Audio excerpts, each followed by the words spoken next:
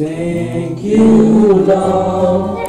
Thank you, Lord. Thank you, Lord, for everything you have done in our lives.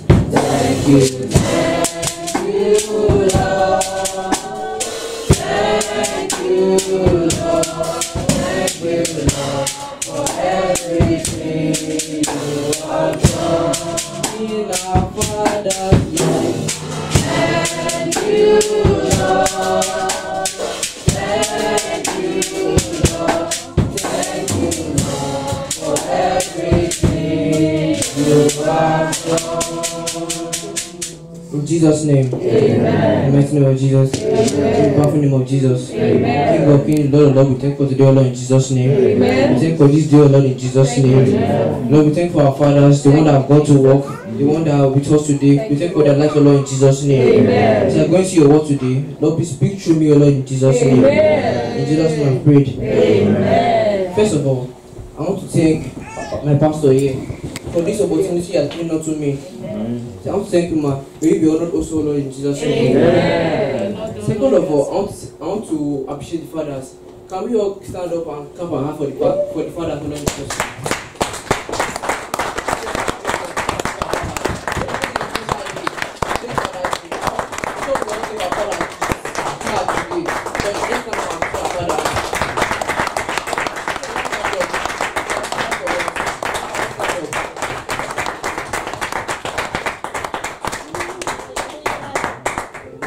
Today's sermon, I'm going to talk about 3 P's.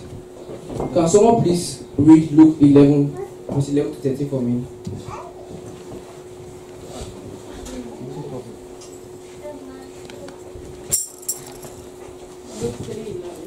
Luke 11, verse 11 to 13.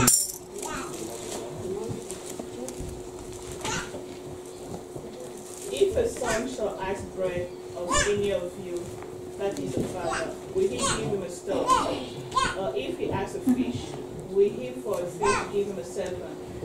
Or if he shall ask an egg, will he offer him a scorpion? If ye then, being evil, know how to give good gifts unto your children, how much more shall your heavenly Father give the Holy Spirit to them that ask him? Amen. How much more will your heavenly Father give the Holy Spirit to those who ask him? A father can be defined in many ways, and the Bible shows him as the heart of the family, the ruler, the provider. He trains his children in the fear of God. Our heavenly Father is defined as the Creator, the King of Kings, the Lord of Lords, the Prince of Peace. This Isaiah 9 verse 6 called him the Wonderful Counselor, the Mighty God, the Everlasting Father, the Prince of Peace. Our fathers, they are really important in life of children today. The first thing I'm going to talk about today reminds me my father is the bread. The Heavenly Father, God, is the bread of life. While our earthly fathers on earth here are normal breads. So in our prayer that we call the Lord's Prayer, we always ask God for our daily bread. All of my life, God has provided food for me on my table. God has made sure that He gave us a very hardworking father to buy the food that we have in our table today. Our scripture verse for today says, if a son asks for bread, will you give him a stone as a father? The answer is no. There's no time in my life I've ever asked my father for something very important in my life. He has not given me before. He always provides for my needs. That's the father. My mom used to tell me a story about a man who does not provide for his family. Instead, he will go out, spend money lavishly on unnecessary things. He will spend money on food outside. He will not provide for his children at home. So it comes to the point where the children will start begging from their neighbors for food. So children, when we wake up in the morning and see that there's food on our table, we have to thank God. We have to thank our fathers for giving us the earthly fathers that we have now. And I'm very thankful that I have a father that takes it as a responsibility to provide our daily needs for us today. The second way, remember my father is a boy. I can remember every day my father would wake up early in the morning to take morning devotion. In the night, he would take night prayers. Some fathers get too busy to have time for their children. I remember this film called Nimbe. Nimbe was a child. His father and mother, they always fight. They always fight in their family. So there was a day Nimbe father asked him to get food for him outside. Nimbe father asked to get food for him outside. There's this bully that bullies Nimbe at school. So this bully, he bullied him right outside his house, threw the food on the ground. So when Nimbe got home, the father asked him where the food was. He said he don't know. So Nimbe's father called him a failure. That he don't know what he's doing in life, that he regrets having him. So Nimbe grew up hating his father. Then he came to the instance where he started going out with bad friends because his father does not have time for him. His father does not have time for him. So he goes out with bad friends, smoking, drinking. He grew up to be a bad child. So the fathers are really important in the life of the children today. They must have time for their children. If not, they may grow up to be bad children in the future. The third reading Bible, my father is the Bible. Every day, my father would call I and my sister, talk to us about every aspect of life, spiritually, mentally, physically, and anything that he finds, he will talk about. So, the father must always preach to the children about the fear of God. If not, if they don't preach about the fear of God, they may grow up being bad children in the future.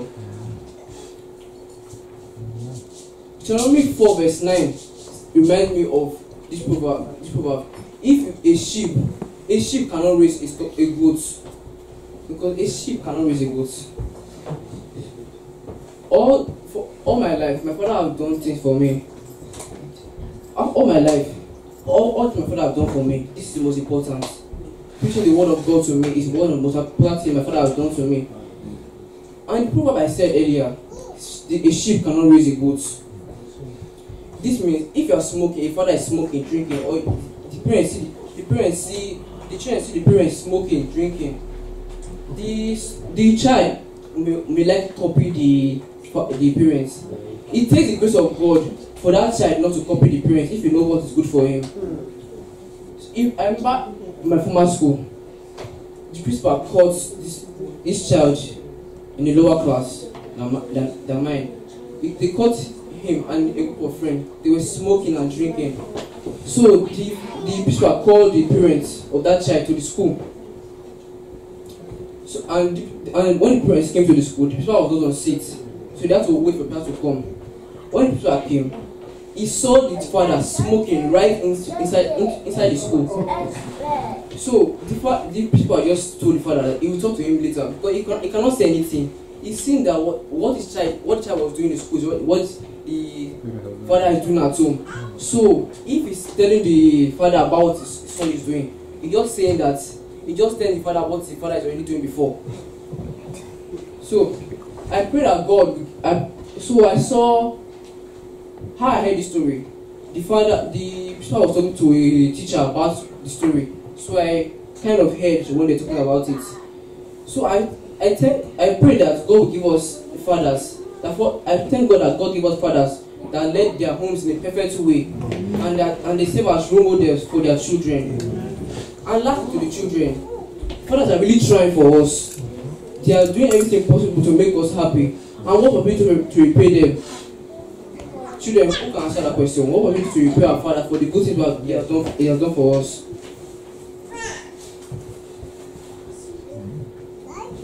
Question to you.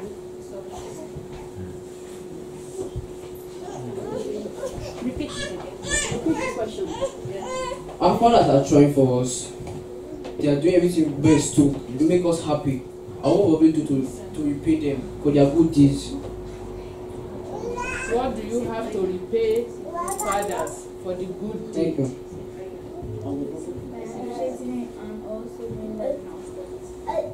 Thank you. By appreciating him and be great people in the future. We children, I want to tell us that when we grow up, we must grow up to be responsible and respectful people in the future. Because like I said earlier, our Father has trained us in the way of God, teaching us the Bible, teaching us that God died for us. God died for us on the cross of Calvary. So we must grow up to be responsible and respectful children in the future. I have a story to tell. My father told me this story. It's about a man. He went for an interview. So at the interview, he saw that things were out of order. The fan was on, nobody was there. TV was on, AC was on, chairs were disorganized. So what he did as a responsible child, he arranged the chair off the fan, switched off the fan, switched off the AC, switched off the TV. So there was this CCTV camera that saw him doing all these good things. So the management didn't even need to employ him, ask him questions. They employed him straight because of the things that they saw him doing. So we children must be responsible and respectful children in the future, so that if post is outside, they will know that they are people of this children train them well. They train them well, but they are good children. Because before I left Nigeria, there was this day my mom wanted to defend somebody at school because the teacher was maltreating them, maltreating the child. So the teacher now saw that she was my mother. The first thing she told my mother that I know your son, that he's a respectful child. He does not do any bad thing in class. He listens attentively in class. He's a good child. The day I got home, my mother told me the story. I was really happy that I impressed her. And she told my father too. I'm really happy that I impressed my father. I showed that I was a respectful child.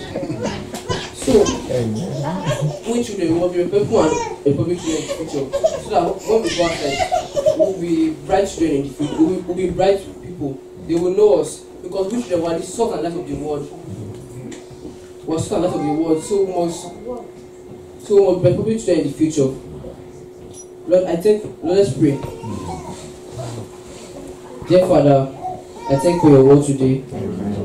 I thank you for giving us the grace to appreciate our fathers today. I also thank you for giving us the grace to appreciate you, our spiritual Father, our heavenly Father, Lord Jesus' name. Amen. But I pray for the life of the children, the life of the fathers, that when they grow up, that when they grow old, they will not die but live to see the goodness of the Lord in the land of the Lord in Jesus' name. Amen. They will live to see their grandchildren and their great-grandchildren, Lord, in Jesus' name. Amen. They will live to read the food of the labor, Lord, in Jesus' name. Amen. I also pray for the life of the children, that when they grow old, they will be responsible and reputable children, Lord, in Jesus' name. Amen. They will not grow up to be bad children, Lord, in Jesus' name. Amen. They will not follow bad friends, Lord, in Jesus' name. Amen. Lord, I also want to thank you for I also want us to remember, thank you for giving us the grace to show our love to you, our Heavenly Father, Lord, in Jesus' name. Amen. In Jesus' name I've prayed. Amen. Thank you.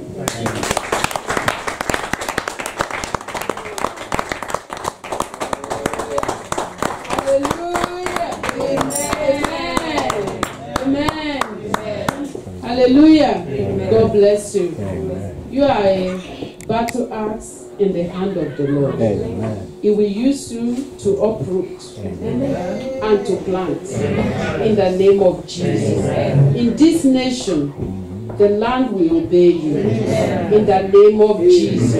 I use you as a point of contact to every children in this ministry. Every children in this ministry. You will excel. Amen. In the name of Jesus. Amen. You will excel. Amen. In the name of Jesus. Amen. You will excel. Amen. In the name of Jesus. Amen. The one that are here today, the one that are not here today, I spread the hand of God upon them wherever they might be, that the grace will be sufficient for them, able to excel in diverse situations in the name of Jesus. Amen. Thank you, Holy Spirit. In Jesus' name, we have prayed. Amen. That is our pastor. I think the message to the daddy today is be responsible. If I summarize it, you are laying a foundation. You are a pathfinder, and you are a role model to the family.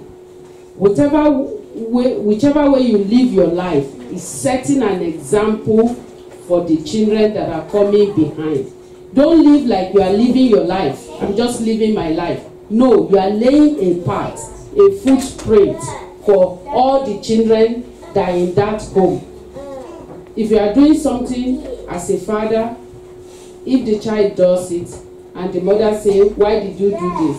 we will ask you, you know the children of this country, they don't know how to hide things. They say it just straight the way they see it. But when dad did it, you didn't say anything. That's it. Please, daddies, including mommies, whatever you are doing that is not right, it's a seed If you do good thing, you are planting a seed. If you do wrong thing, you are planting a seed. Let's move towards the good seed and get our children trained in the way of the Lord. Make it mandatory that you declare into their life every day. There's what is called parental authority from the mother, from the father. Establish it in your home. Declare grace, mercy into their life, and it will come to stay. It's like building an altar in their life. The more you pray, the more the prayers stay, and it will be accumulating for them for their tomorrow.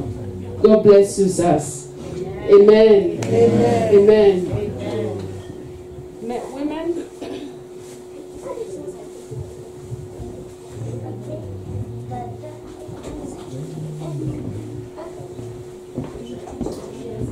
Hallelujah. Amen. The fathers in the house. Hallelujah. Hallelujah. Hallelujah. Hallelujah. How please on our faith. We want to celebrate the fathers. Hallelujah.